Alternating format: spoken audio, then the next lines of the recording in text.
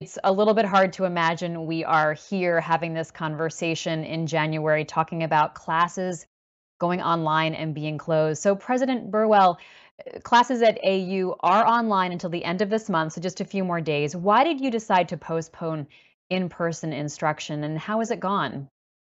So what we decided December 29th is actually that we would have everyone come back if you chose to come back during our starting time, which actually we had a very early start, which was January 10th.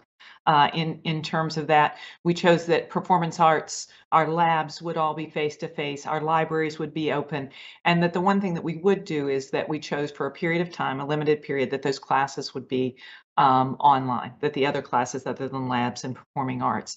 And we did that. There were a number of elements that were a part of that decision, and we've made all of our decisions based on the health and safety of our community, achieving our mission with excellence, and making sure that we think about our contributions to the broader community.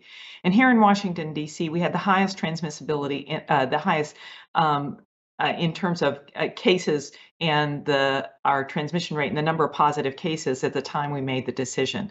Also in the DC area, we have all three, Virginia, Washington, DC, and Maryland, who have put in place emergency health orders during this period of time.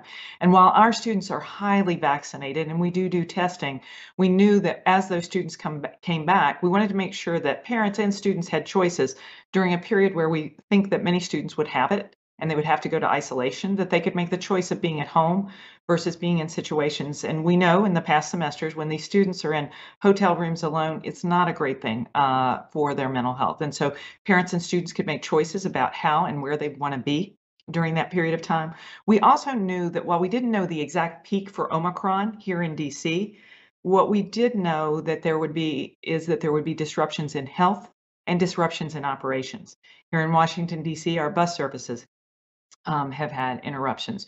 We've seen in terms of, we want to make sure that the student experience is about the classroom, but it's also about dining, our health facilities, and all of those kinds of services. So while we chose a short-term period to make sure those classes were online, we're back and we'll see everybody on Monday, and think it's been important and gone well. And I think we are through the worst part of Omicron, certainly here in DC.